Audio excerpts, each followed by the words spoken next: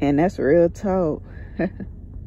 Good Real Talk TV, it's your girl Briz, and we are back at it again on the channel. It is your first time stopping to the channel, welcome. Feel free to subscribe to the channel if you enjoy financial content that may be valuable to you. And without further ado, you already know, let's get into this video. Alright you guys, now in today's video we're going to go over what is the best day to pay your credit card bill to increase your credit score. So it's very important that you stick to the end of this video so that way you don't miss any important information in regards to being able to optimize the credit card or credit cards that you personally have. So some of y'all may know this, whereas some of y'all may don't, and it's okay. That's why I'm here. You have 3 important dates that you have to look and pay attention to. The first one is the statement opening date, the second one is the statement closing date, and the third one is the statement due date. So from the opening to the closing date, that consists of your billing cycle statement, and your closing date to your due date is the grace period. But the whole overall of this video is when is the best day to pay your credit card, and that will be the statement closing date. Now the reason being is so that your credit cards can show a low utilization reporting, and most importantly, you're boosting your credit score the right way.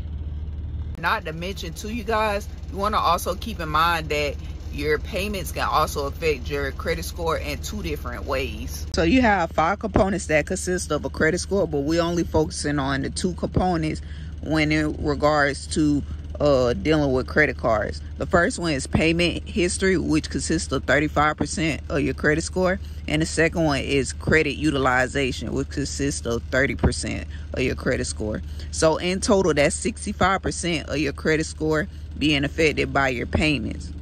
So when paying your credit cards or a credit card, it's very important that you want to make sure that you optimizing them credit cards the right way. Now that we understand in which what we're looking at when we're making our credit card payments, let's look at a credit card account statement. So that way we can kind of get a visual understanding of what we'll be dealing with. So as we previously stated at the beginning of this video, we are only taking into consideration 3 important dates, which are number 1, the statement opening date, the second one is the statement closing date, and the third is the due date.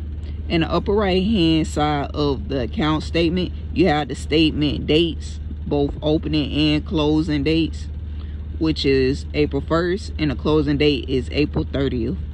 This will also be a 30-day period from opening date to closing date. And the last date you'll need to be looking for is the due date, which is May 24th. So when paying your credit card, you need to be making sure you making 2 payments. 1 payment before the closing date and the second payment before the due date. So the first payment needs to be paid 2 days before April 30th, which needs to be paid down to like 95%.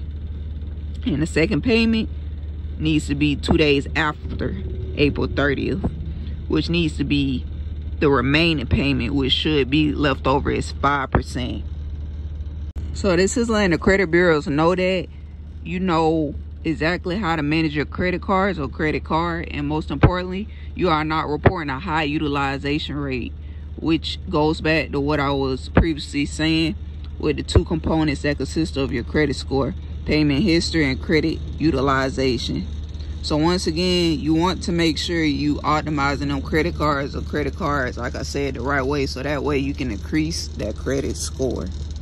And if anyone needs more help with understanding how to optimize your credit card or credit cards the right way, I don't mind helping. Just drop your questions down below in the comment section. And most importantly, if you found value in this video today, do me a favor and hit that like button. It really helps our YouTube algorithm and new subscribers to find our channel. And most importantly, I really appreciate y'all for tuning in tonight. And until next time, y'all already know, I'm gonna see y'all later. Y'all already know I always appreciate y'all for tuning in on the channel. But hey, check this video out too, and I'll see you in the next video.